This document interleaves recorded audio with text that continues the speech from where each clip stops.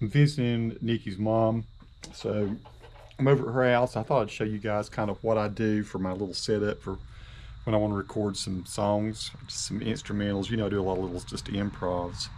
And so I've got a Focusrite over here. It's a Scarlett 2i2 Generation 3. It's noisy out here. There are a lot of cars that go by, but you're not going to hear any of that because I'm going direct into this from a Telecaster. This is a Squire Affinity. Really nice Telecaster that I like. Humbucking pickups in it. Oops. So I'm going into that, coming like a Firewire or whatever it is, whatever it's a USB 3, I guess, coming out of it. Going in and going into a, this is the Rabia archetype from Nerural DSP, I guess what it's called. I got a MacBook Pro. This over here is just a little dongle I got for if I want to connect a hard drive or something to it, or take a SD out. That's what I've got a shooting this with a GoPro Hero 11. It's got a little SD card in it.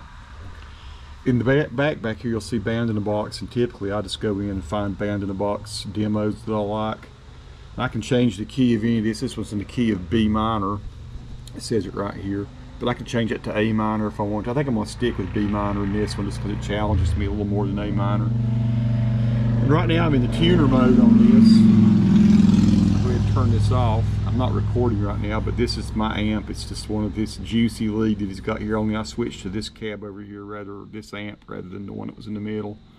It's still pretty high gain amp. So this is it. That's all I need. All I need is a guitar, a box, something to play the backing track, and something to play my guitar into.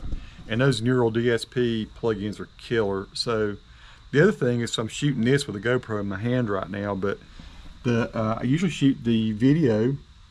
I run Camtasia Studio, and I screen capture all this. I screen capture, you know, where I've got the backing track playing, where I've got the guitar effects on, and it captures the screen, but it also captures the webcam on the Mac. So the little webcam up here is recording back at me while it's recording the screen. So simultaneously, I'm recording myself at 1080p, I'm recording the screen at like 4K, and then I can, when it separates, when I stop recording, it brings up two separate things. It brings up the screen recording, and it also brings up the 1080p version of me, which I can resize and move around on the screen. And I can go straight out of Camtasia. Sometimes I go into Adobe Premiere if I do more than one track, if I do a rhythm and a lead.